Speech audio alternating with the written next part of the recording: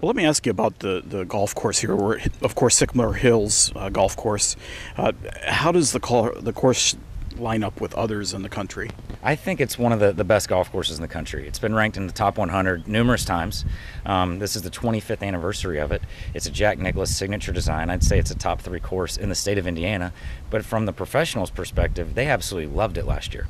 And I think they'll love it even more this year because the ownership group and the members at Sycamore Hills put a plan in place to renovate the golf course and update it to an extent. A lot's changed in 25 years with golf technology. So they renovated most of the existing bunkers on the golf course. They actually moved some of them so they're a little bit more in play now. They made a significant change on the 18th hole. They took out a creek that crossed the fairway and they expanded the lake on the golfer's left-hand side. It's about 4 times the size of what it was. So it went from being, I would say, a fairly benign hole, for lack of a better term, to probably now one of the most memorable holes on the golf course outside of 15, which is another signature par 5 that they have.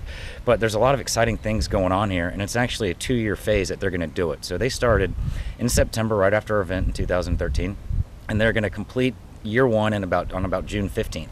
And then they'll kind of restart again in September after our event this year. So the members are excited. I know the ownership group's excited. And 2 years ago, Sycamore Hills was ranked 68th in the country.